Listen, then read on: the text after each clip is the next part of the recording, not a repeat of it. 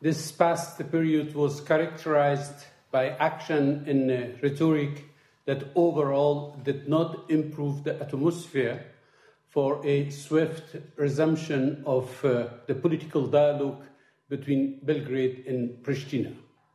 Antagonistic gestures and accusations continue to be far more prominent than efforts to return to the new phase of dialogue. There has been a tendency to disrupt rather than to de-escalate the situation. The absence in Pristina of a unified stance on the condition for the resumption of the dialogue with Belgrade has reached a critical point in the days since the close of the reporting period, raising concerns about the continued viability of the current government coalition in Kosovo.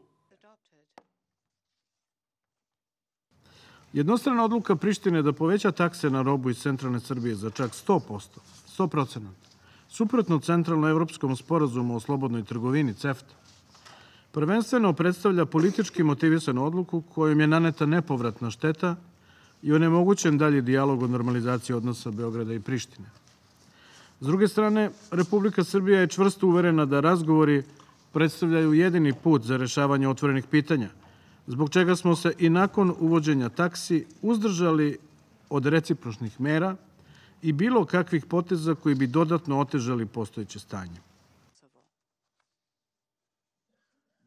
I can seriously not understand why on earth we are here today for the third time in 4 months talking about Kosovo. It is unbelievable that this council has convened more sessions to talk about Kosovo than it has for Syria, Yemen, or Venezuela. There are real problems out there, real challenges that require your valuable time and attention, real people who need your help, as we in Kosovo once did. It is unacceptable that this chamber is being turned into a theater by our northern neighbor. Statement. I now give the floor to the representative of Germany. We continue to support the EU-facilitated dialogue talks between Kosovo and Serbia. As our president has made clear, we believe this is a unique moment for both Serbia and Kosovo to reach a comprehensive normalization agreement. We believe this is achievable in 2019. Failure to seize this opportunity would be a setback. The dialogue should be both countries' overarching priority. Both Kosovo and Serbia should take immediate steps to lower tensions, remove barriers, and create conditions for rapid progress on the dialogue. For Kosovo, this means immediately suspending tariffs on Serbian and Bosnian imports. Reaching a deal will take courageous leadership and flexibility on both sides. Ahora doy la palabra al representante de la Federación de Rusia. Но, школь вы читаете заседание Совета Безопасности Шарадой, проблема с учетом ее обострения должна находиться под плотным контролем СБ и выноситься на его... Косово остается главным очагом нестабильности и источником конфликтного потенциала в Балканском регионе.